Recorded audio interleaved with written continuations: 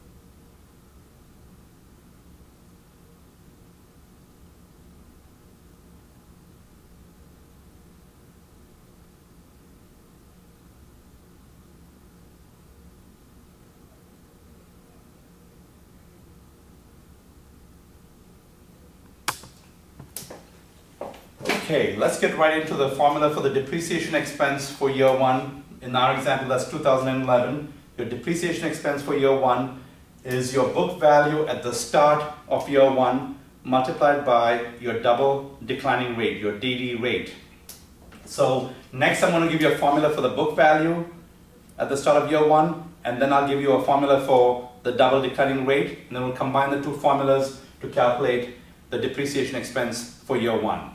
So book value at the start of year one, 2011, is equal to the original cost minus accumulated depreciation at the start of year one. Note the similarity in time references. Book value at the start of year one and AD at the start of year one. So your time references must coincide with each other. Your AD at the start of year one is usually 0, because if you think about it, AD at the start of year one means you've just bought the asset. So from an accounting standpoint, when you just bought the asset, we don't take any depreciation on it, or we don't consider it as having any depreciation for these calculation purposes. The formula for double declining rate would be 100% over your useful life in years multiplied by 2, because it is the double declining method. And in our example, that's 100% over 5 years multiplied by 2 gives us 40%. Next, we'll take these two formulae and combine them to calculate the depreciation expense for 2011 or year one, which should be your book value at the start of year one that we calculated up here, that's 11,000 times 40% is equal to 4,400. You'll note that one thing here, and under this method, unlike the other methods, is we do not factor the salvage value or residual value at the start of the calculations. Instead, we factor the salvage value or residual value during the last year of calculations, and I'll explain to you more about that in a few minutes. Next, we are going to calculate the depreciation expense for 2012. The formula again for this would be book value at the start of year 2, which is 2012, multiplied by the double declining rate. So let's calculate now the book value at the start of 2012. The book value at the start of 2012, which is year 2, is equal to your original cost minus accumulated depreciation at the start of 2012. Now here's what you have to keep in mind. Your AD at the start of 2012, at the start of year 2, is the same as your AD at the end of year 1. This is the same logic as your ending cash balance for 1 year is the same as your beginning cash balance of the next year, or your ending inventory of 1 year automatically becomes or is the same as your beginning inventory of the next year. So same kind of logic here.